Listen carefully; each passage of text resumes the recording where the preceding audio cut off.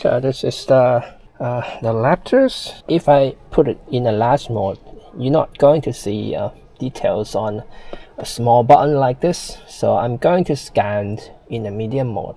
I start to wiggling. You can see that. That means it cannot track. Maybe I should put a spray in here. Let's powder it. Okay. Let's try automatic exposure. See, after using the spray, I can use automatic exposure.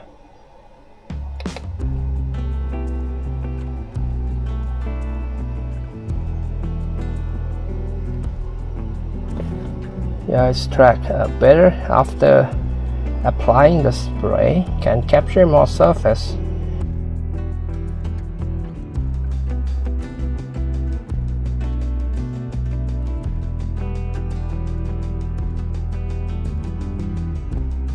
So it's quite flat and featureless. Okay, let's move to the side here.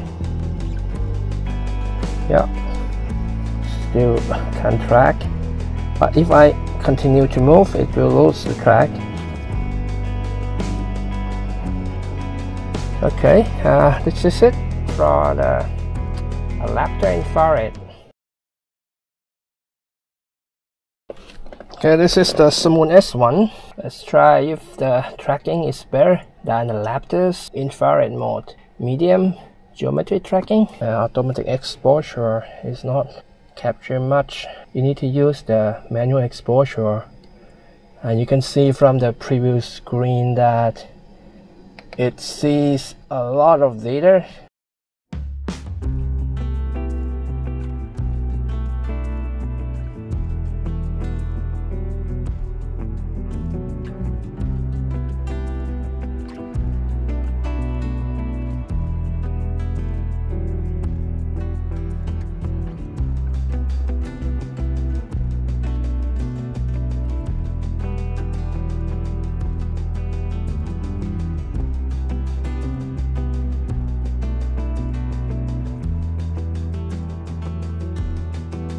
But for this control panel, featureless and flat, it's tracked very well. Yeah, 30 FPS. Let me go down here. Okay. Yeah, the S1 tracks better than the Raptor. Okay, this is the Otter. I will scan using the medium mode as well. I use manual exposure. The Otter in medium mode, it has a smaller capture range, so that's a disadvantage. It might not be able to scan this console in the medium mode because the capture range is too small.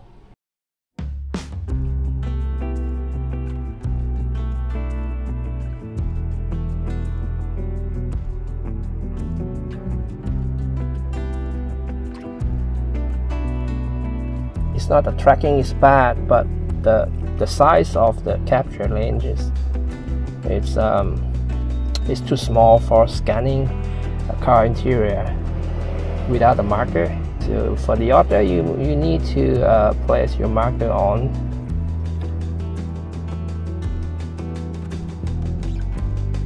I've tried to scan on its sides, but you see here it's not tracking well.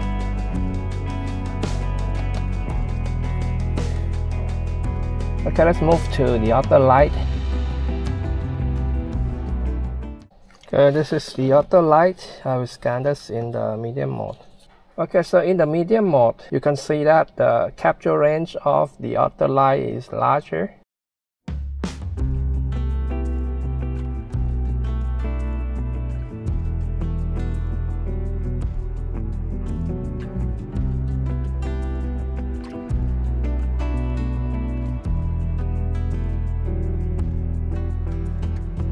I think S1 is better.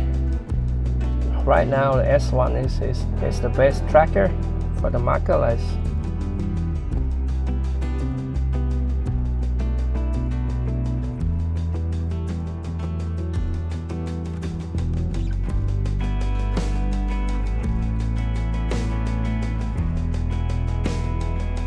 it cannot compete with the S1 track better than the Otter because of the larger FOV, and that's it. But the tracking performance is not comparable to the S1. Okay, so I placed the markers here, about 12 markers. Okay, I have a 40 frames per second. This is fast. This is the new version of the Kirati Scan 1.3.7. I'm running my laptop on the batteries. Usually I will get about 19 frames per second on the cross line, but this time after the software update I get full speed, 40 frames per second. Okay, let's see how much time you actually need to remove the marker.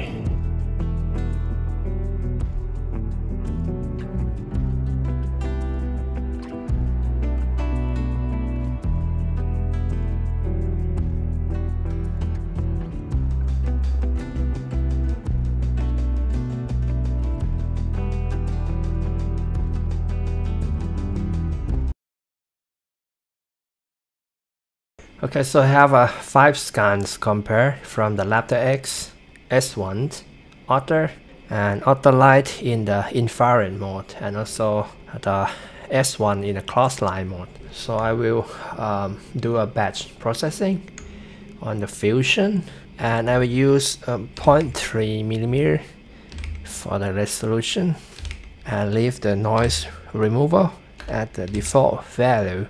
Okay, the fusion is done. This is from the Raptor X infrared. S1. Otter lost the track. You can see from here. Otter Lite. Otter Lite is a lot of noise. Even though I use a spray crossline laser from the S1.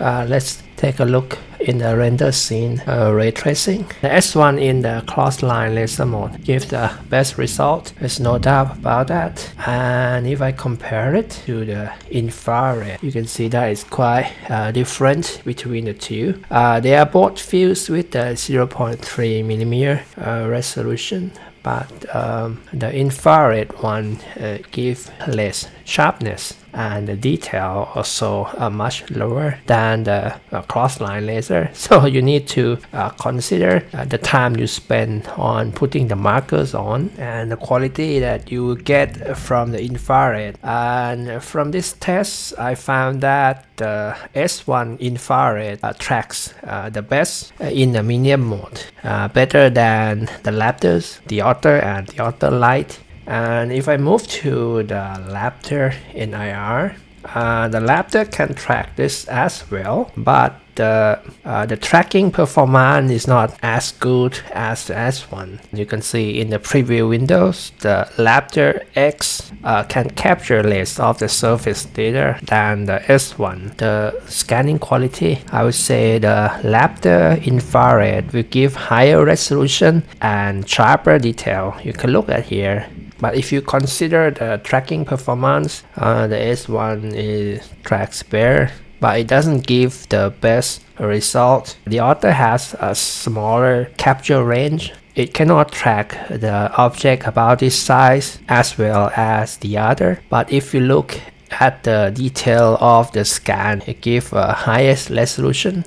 You can't even see the letters here, but you can't see it with the other scanner. So you probably need to use the marker to scan this with the Otter. Okay, let's move to the Otter Lite. The resolution from the Otter Lite is not as good as the Raptor or the S1 in the infrared, and it's for some reason it gave a very rough surface. So the geometry tracking can give you a higher precision alert, as much as 0.3mm, and for the laser scanning with the marker, the precision alert is much lower, about 50 microns.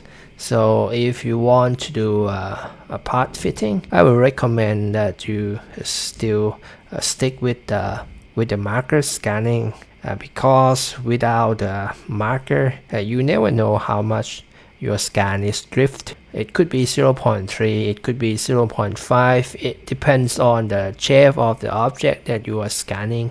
Some laser scanner, other brands, they have a Markerless scanning feature with their laser mode, but I have seen the result come out from that scanner is even worse than the infrared scanning. Okay, thanks you guys for watching. I'll see you in the next video.